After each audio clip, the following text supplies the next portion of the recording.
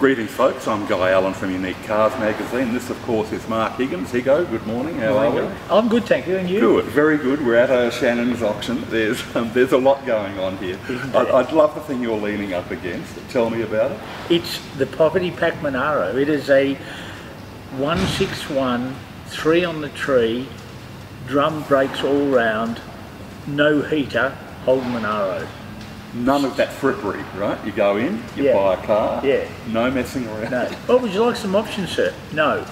What about no? And no. I would have loved to have met the person who bought this originally. Absolutely. And what have they estimated at? What have we got? 90 to 110. Holy mackerel. Well, that wasn't a bad investment over time, was it? No. I mean, you could have bought your GTS and done well out of it. Yeah, but this is such a rare car. Yeah, it really is now. Yeah, absolutely. A 6, 3 on the tree. Yeah, definitely.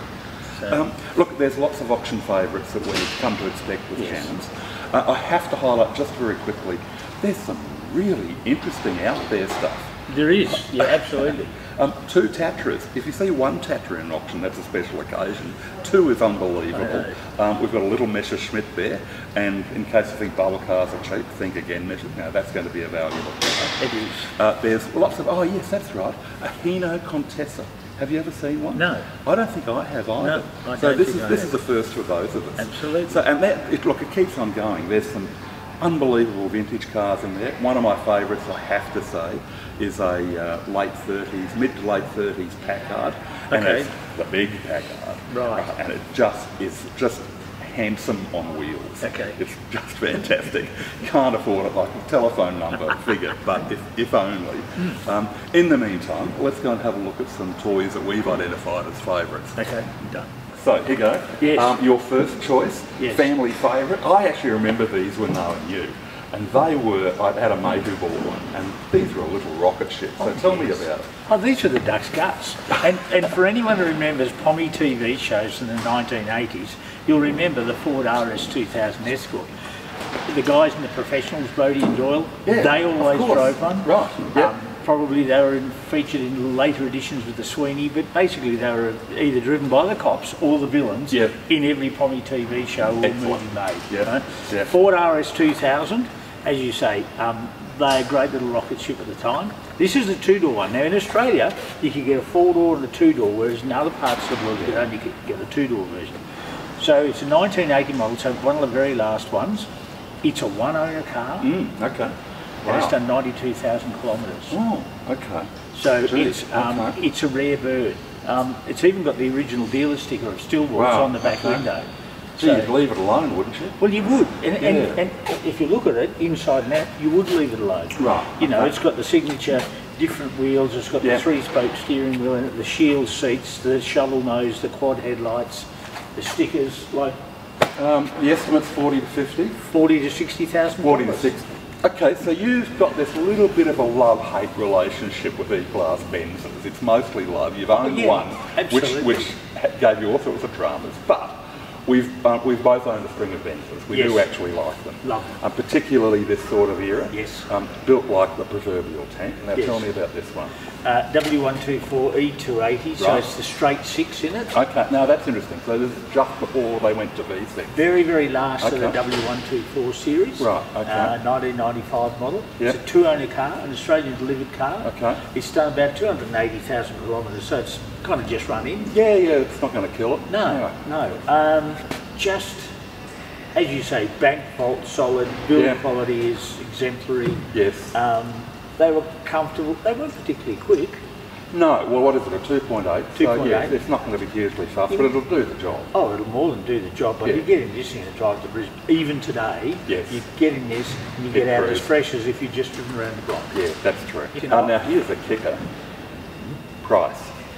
Oh, well, that's the thing. I can remember when I had one in this colour, combo with the champagne and the cream leather interior. I had to buy a T-valve for the air conditioner. Right. Back in 1996, $1,800. Holy! Because it didn't matter what temperature you put it on, it blew hot air. Okay. Yes. Yeah. This today has a reserve between 5 and 10. Not for the T, the whole car. I mean, it is just incredible value. Yeah. It really is. So here we go. something I don't reveal very often is I've got a real soft spot for these V8 era valiants. Have you really? Yeah. Okay, right. Particularly the wagons. Yes. Because they're essentially the size of an aircraft carrier. Yes. But I love the sedans too. It's just the sheer size, and they're so of their period. Yes.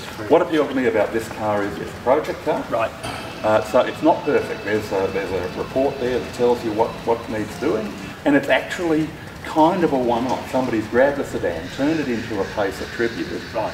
with a 360 because these Pacers never had 360s. Correct. And they've made up the little stickers to turn it into a 360 Pacer. It's actually quite cute. And the bodywork and paint actually looks pretty good. Yeah, it does, doesn't it? I was just about to say that. It looks like mostly mechanical, and underneath is where you're going to put a bit of time in. And that's the easy bit, and that's the least expensive bit, because bodies are just so expensive to get right these days. Yeah, exactly. Yeah. And there's a bit to do, but I love the look of it. I like the jelly bean mags. I mean, I'm just a sucker for look from that shallow.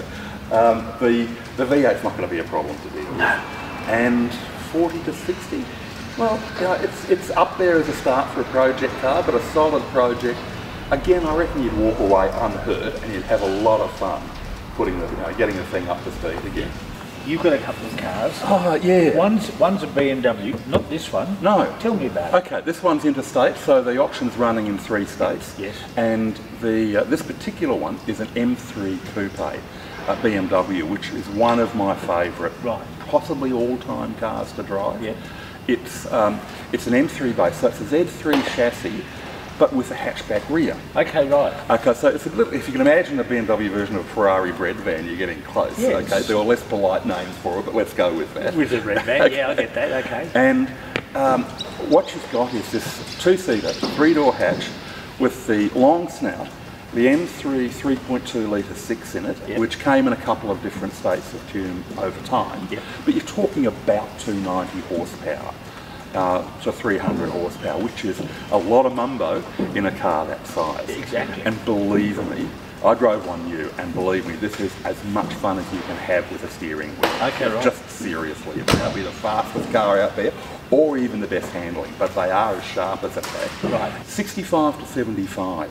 That's not a lot of money. If that's right, yeah, exactly. It's a lot of performance for the money. Yeah. I think if you got anywhere within cooey of that, your money would be as safe as houses, and I'd be a little surprised if over time it didn't pick up. Oh, it should do, because it's a BMW and it's a rare BMW. Yeah, and look, here's the main thing, it's a fun car to drive, so what the hell. Exactly, that's what it's all about, isn't it? Exactly. Righto, so there we have it, a little bit of variety, a lot of variety. In the catalogue, it's wow. Absolutely. Online?